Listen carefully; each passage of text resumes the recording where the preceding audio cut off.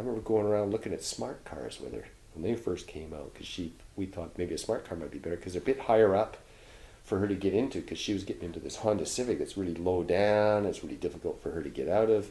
Also, turning her head was more difficult to actually see things in rearview mirrors and all that sort of stuff, you know. And some of those older, lower cars are really difficult to see over the seat. And there was all of that stuff. So that's when I started to really clue into, wow,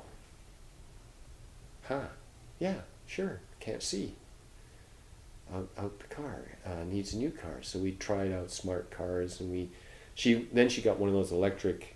I went out, took her around. We looked at all the little electric scooter guys, and she picked one out.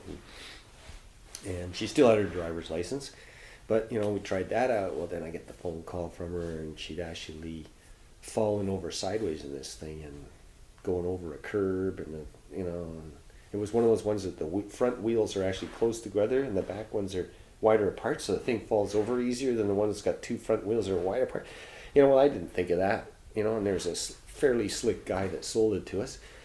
You know, I don't know. Okay, let's get that. That seems good. Well, it wasn't good. So it almost seems like somebody should put together like a farmer's almanac or something, or you know, like with all of the details of what you think about in this stuff. There probably is that resource. Probably is, you know.